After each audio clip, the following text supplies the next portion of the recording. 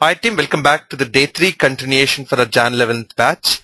So what we will do is look at where we stopped last time on day 2, and then we're going to move forward from there. So starting with that Excel, here is where we started to develop our overall approach and plan. Right team? So primarily what we've done is that we said that fair enough, we can do a lot with IDE, but how do we now run the tests with RC or WebDriver, and what are these really?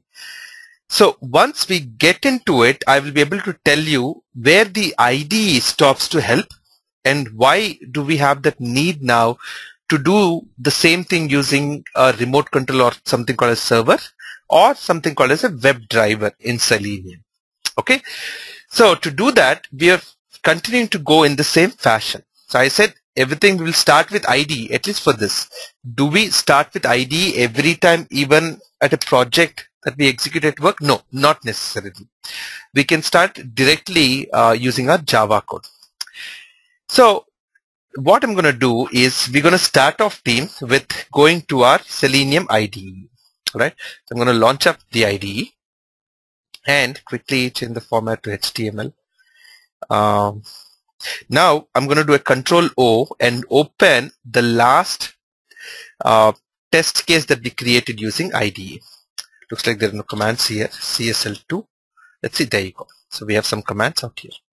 So far so good team. Day 1, day 2, this is what we did. Right? And we started to see how we could write our own XPaths for every element that we need, right?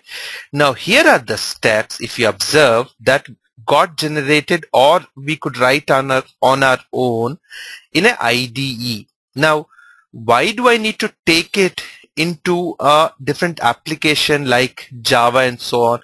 What is the need for it? Let me give you a quick walk down of the need using a notepad as a background. Right?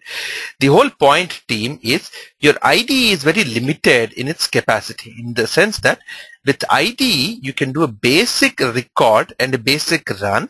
Okay, but if I need to do anything kind of frameworks where I'm trying to test the same set of test case repeatedly for changing sets of data, or I want to put some conditions in the sense that if this is the value, do this, or I want to do a lot of verifications in the sense that has the test passed or failed, or if I want to generate reports, or if I want to repeat certain sets many number of times, or I want to create something called as functions as reusable components and call them.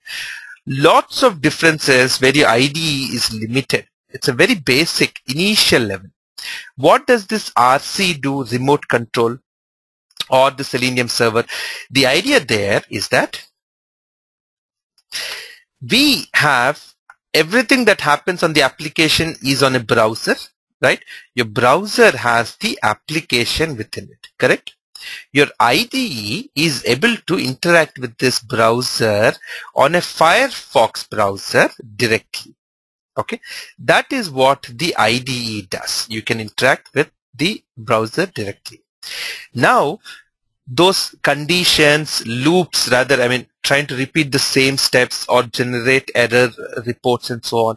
As we move forward, there's so much requirements. To do that, I need to get into a programming level.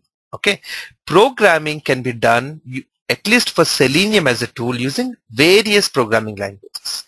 The